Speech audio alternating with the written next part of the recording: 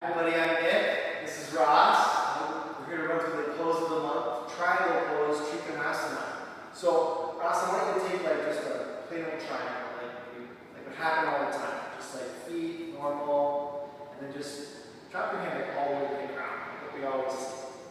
And then maybe a little more broken than that. Like you're leaning down, your eyes are down. And so I call this triangle a ball. There's no space to breathe, not a lot of freedom, not a lot of stability. It's pretty wobbly. I can knock Ross over pretty easily here. So let's kind of rebuild from scratch. Come on all the way.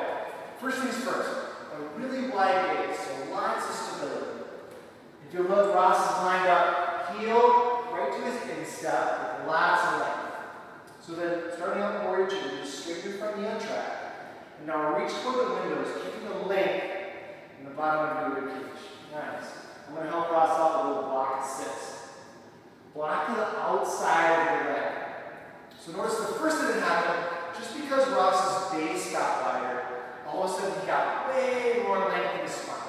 He's got space to breathe here, and he's got stability. He's got way more stability here.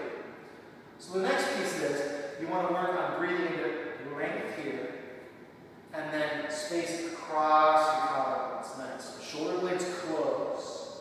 Space across your collarbones. Nice.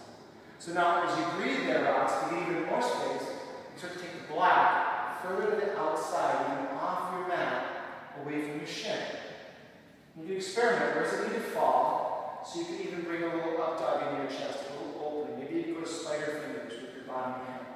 So that now all the muscles of your core are supported. Yeah. So now look at where Ross ended up. Just by making more base, staying higher on a block,